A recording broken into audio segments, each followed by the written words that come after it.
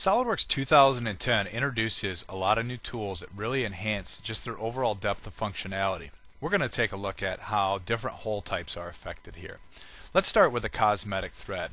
In the past, to create a cosmetic thread on something like a shaft or a large hole, you would typically have to do this in the three-dimensional model. You'll notice I can simply select an edge right from the drawing now and start generating a cosmetic thread. But it goes much deeper than that. You'll notice that the Cosmetic Thread tool now supports hole standards. What this means is we can create actual holes that are generated by standards. Let's go ahead and create this. And you'll notice it's much more than just an annotation. Here we see the cosmetic thread in the top view, but notice it's in the section view as well. Well, how is this done? Let's take a look at the actual part file. You'll notice that SolidWorks applies the cosmetic thread to the appropriate feature right at the three-dimensional model. This means that you can create cosmetic threads where it feels natural. Maybe that's the drawing, or maybe it's the part. The Hole Wizard has also had a lot of functionality added into it.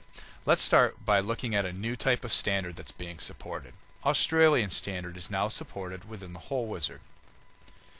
As we go to position holes in the past, this was typically a challenging area. Users had to know up front whether or not they needed to pre-select a face or not, and this affected the type of sketch that was created.